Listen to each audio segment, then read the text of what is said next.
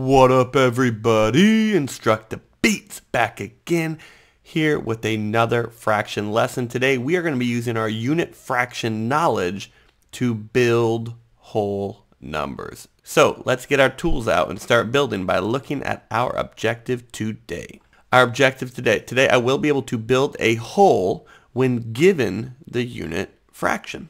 But before we start getting building, right, we got to check out our math vocabulary that we've learned in previous lessons.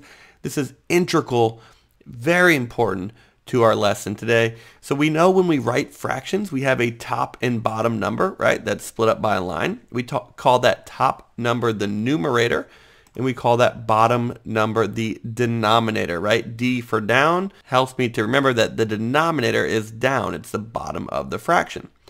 The denominator tells us how many pieces one whole is split into, right? So it could be a whole pizza, it could be a whole Hershey bar, it could even be a number line, it doesn't matter, but it tells us how many pieces make up that one whole.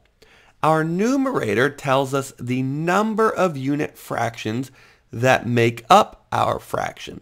And we learned in the previous lessons that a unit fraction is one part of the whole, right? And when we make fractions, we use those to build the fractions that we're talking about. Okay, check out our previous lesson on unit fractions if you want to know more about that.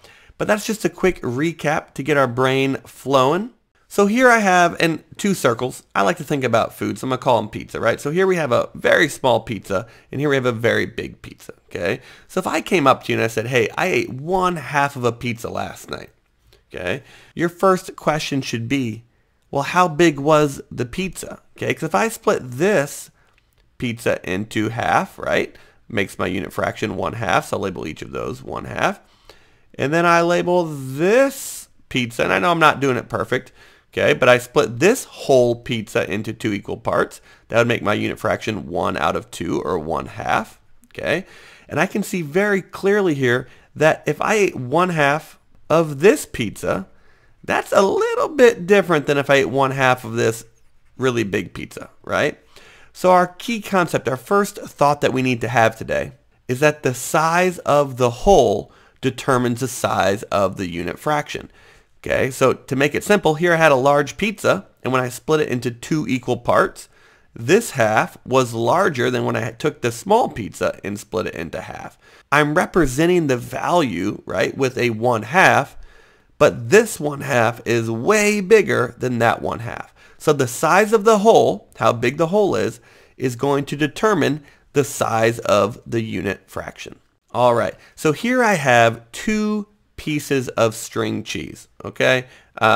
Maybe it's a crazy color string cheese. Who knows? A couple years ago, they had crazy color ketchup. That didn't work out so well.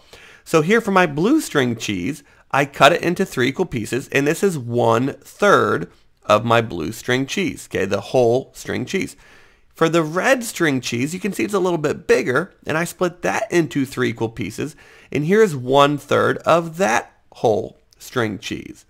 So I want to see, okay, wait a minute, if this is 1/3, how big, how long would my whole blue string cheese be? Well, I know that unit fractions are equal parts of a fraction. So my next part needs to be the exact same size. And now I'm not perfect, but I'm going to do my best right there. Okay, that looks pretty good. So if this was 1/3, then my next part would be the same size. I'm going to label that 1/3. And obviously, if my denominator is 3, I know that my whole string cheese is split up into 3 equal parts. So I need one more, right? Because I already have 2 unit fractions. So I need one more, and I'll make it about that long. Here we go. And you can see that this is now the length of the blue string cheese. I took the unit fraction, and I knew that unit fractions have to be equal parts. So I duplicated that, or drew it again 3 different times, again because my denominator was 3. And that gave me a total of 3/3, or 1 whole string cheese. So if you're looking at this, you should already be thinking, wait a minute, the red string cheese is probably going to be longer because the 1/3 was way longer than the blue 1/3. Okay, so I'm going to go ahead and I want to draw out the whole red string cheese now. So let me go ahead and again do my best. That looks about right. So if this 1/3 was that size, this 1/3 needs to be that size. And again, my denominator is 3, which means I need 3 total pieces that make up my whole.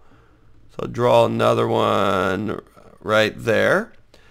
And as you could tell, as you probably already guessed, the red string cheese was way longer than the blue string cheese. And this was equal to 3/3 or 1 whole. So we can actually build the whole and see how long it is, even if they just give us 1 unit fraction, because we're using our fraction knowledge that unit fractions are equal parts. There's one other thing I want you to notice right here. I just made 1 whole, right? Or 3/3. For this one, 1 whole was also equal to 3/3, because if you split it into 3 equal pieces, and then you have all 3 of them, obviously that would be 1. But that leads us to this key thought that you're going to need, and that is when the numerator is the same as the denominator. Okay, so when you split it up into 8 equal pieces, and then you used all 8 of those pieces, that fraction is equal to 1 whole. So you could have 2 halves, 3/3, 4/4, 5/5, 6/6, 8/8. Anytime the numerator is the same as the denominator, the fraction is equal to 1 whole. All right, so here we have a piece of pizza, and this is actually 1/6 of a whole pizza. And our job is to say, wait a minute, if this is 1/6, how big could the whole be? So to kind of help us draw it, I'm going to do my best right here to outline this for us.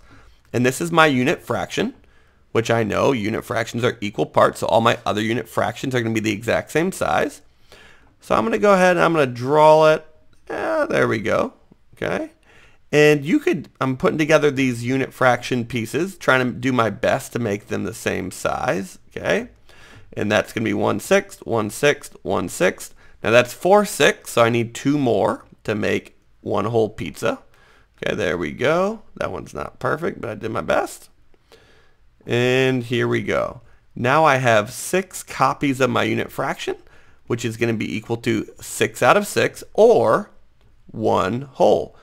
You could also take that unit fraction and put it together in a different way. So if I wanted to take that unit fraction, so let me draw it again right here, okay? And I wanted to put it together in a different way to make a different looking pizza, but that was still the same size. Maybe I wanted to do it like this. Maybe I wanted to do 1/6 here. Here's another 1/6. Make this another 1/6. Now obviously that would be 4/6. And right here you can see I took that unit fraction and I put it together in a different way. But here's the thing, because it was a unit fraction, because it's an equal part of the whole, if you ate this top pizza and I ate this bottom pizza, we ate the same amount because they were both made up of 6/6, and this 1/6 was the same size.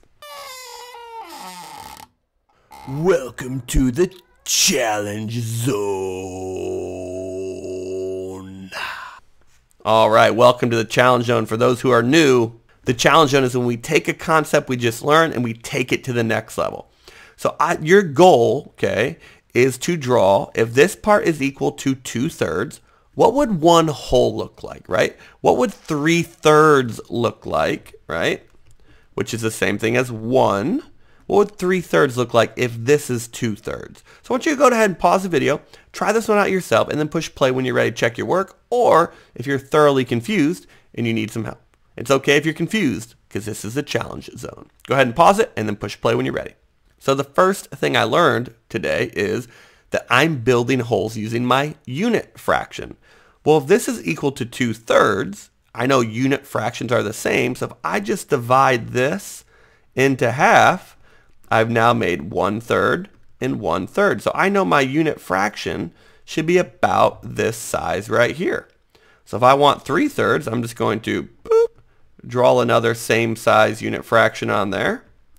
And if that was 2/3, this is what 1 whole would look like.